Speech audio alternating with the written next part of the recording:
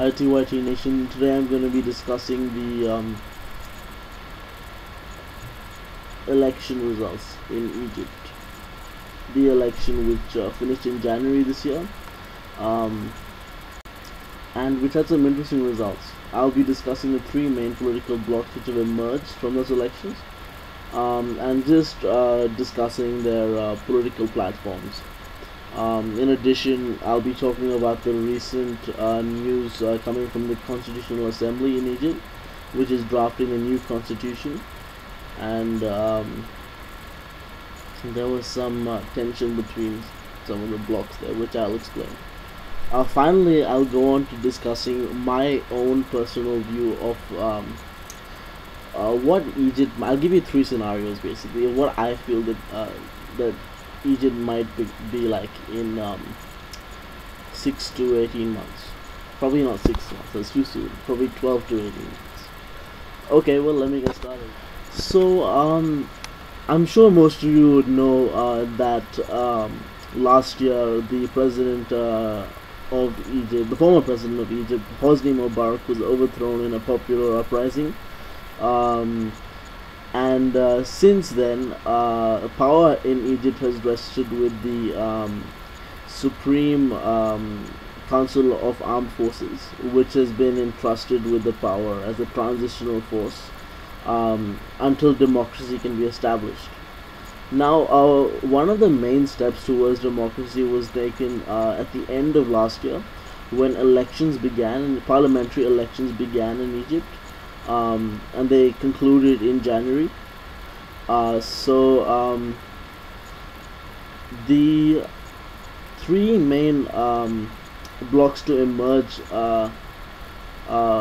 victorious, in a sense, or with power from those elections are the Democratic Alliance, the Islamist bloc, and to a lesser extent the Egyptian bloc. Now, the Democratic Alliance is made up of a number of moderate Islamic parties.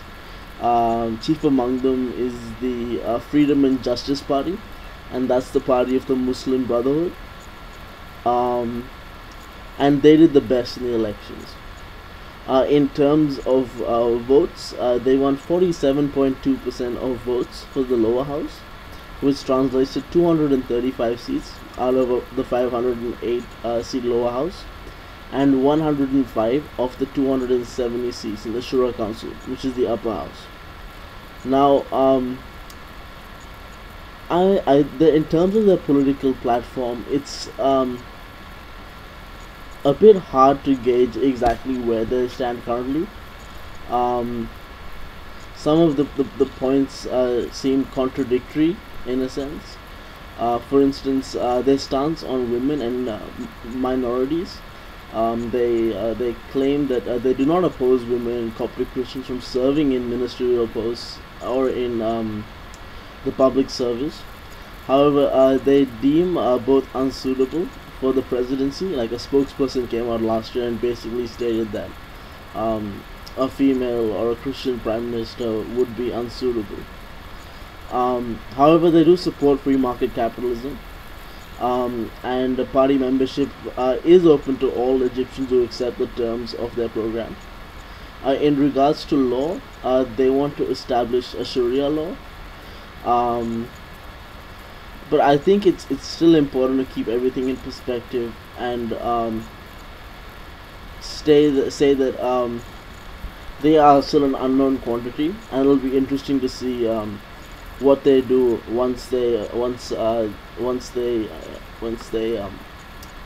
after the presidential elections.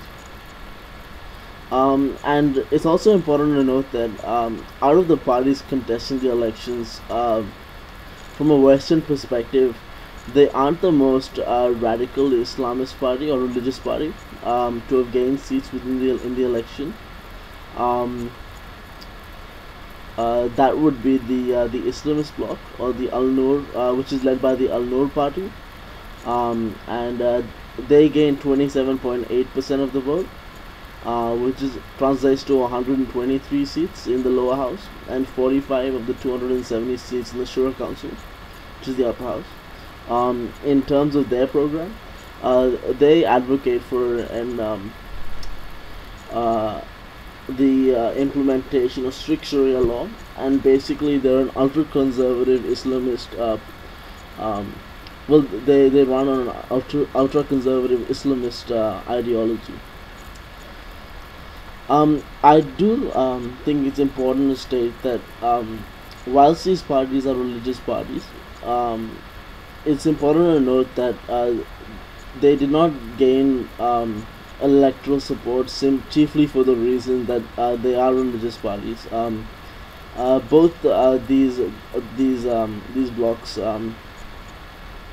have provided social welfare, grassroots social welfare, which has endeared them to the people as well. So, for instance, both during the Mubarak presidency and into the revolutionary period,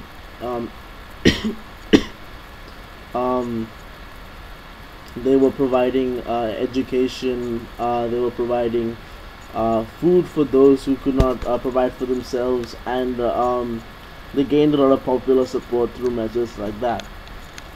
And they've also both these blocks have agreed to honor all pre-existing international agreements, and I think the most important of these is the peace agreements with Israel. Now the third block is the Egyptian bloc, which is basically the liberal social democratic. It's a collection of liberal social democratic leftist parties who advocate secularism and a center left ideology, and they won 8.9% of the vote, which is 34 seats in the lower house and 8 seats in the upper house. So they did relatively worse than the other two blocks. However, out of the other parties to contest, they did the best. Now, the current situation in Egypt is that the military council still holds most of the power, and under the leadership of General Tantawi. However, measures are being taken to restore. Sorry, my throat's not too good. To restore democratic rule. For instance, there have been measures to basically lift the state of emergency. It's still not completely lifted, but measures have been taken to progressively lift it. And a poll conducted in October last year shows that most Egyptians do believe in the legitimacy of the are confident that the Supreme Council will hand power back to the people. So 2 days ago, there was a confrontation between the liberal secularists and the Islamist bloc in the Constitutional Assembly. The Constitutional Assembly has been writing up the new constitution of Egypt, and 2 days ago the secularist liberals stormed out of the assembly, which is pretty serious, and in protest of the nature of the constitution, which they claim did not encompass the diverse nature of Egyptian society. So from that, I think we can probably deduce that that the constitution in its current form probably has a strong religious inclination, and that is probably the biggest problem that the liberals are having with it. They've actually gone as far to say that they are planning to write up an alternative and present that to the parliament. So Yeah, I think I'll keep you up to date. But I think the latest news is that the Supreme Council is right now mediating between the two parties and trying to reach a resolution whereby this they can form a joint constitution. So I don't think it's far fetched to say that Egypt finds itself at a crossroads. After 30 years of authoritarian rule, it has the chance to embrace a democratic system of government. However, there are other possible scenarios. So basically, I see one of three. Obviously, there are many, but for time's sake, I'm gonna present to you three different scenarios which could potentially occur in Egypt in the next 12 to 18 months. Maybe it'll take a bit longer, but the first one is probably the most ideal situation. It's the establishment of a democratic tradition. That is to say that the elections, the constitution is written up, is ratified. The presidential elections go without any problems. The military hands over power, and most importantly, if the incumbent party loses the next elections, they hand power to the next party, because the true test of a democracy is not the first election but the second election. Um, it's the ability of an incumbent party to transfer power to another party. Um, the second scenario, which is probably more realistic, is the establishment of an Islamic state in Egypt. This is this. I mean, I've come to this conclusion because of the nature of the current disputes over the constitution, the overwhelming support for the Muslim parties, the Islamic parties, and it'll be interesting to see what happens. In that case, I think there, there will be some concerns over the treatment of minorities, especially in Egypt, as it does have a significantly large Christian minority. Um, the third and probably the most disappointing, if it occurs, scenario would be uh, the military not handing power back to the people, or the military handing power back to the people in a superficial manner, whereby parliamentary decisions and the parliament is undermined by the power of the military. Um, this is not a ludicrous scenario. I say that due to the historic nature of the Egyptian army, and the fact that the army has been an entry point to politics in Egypt,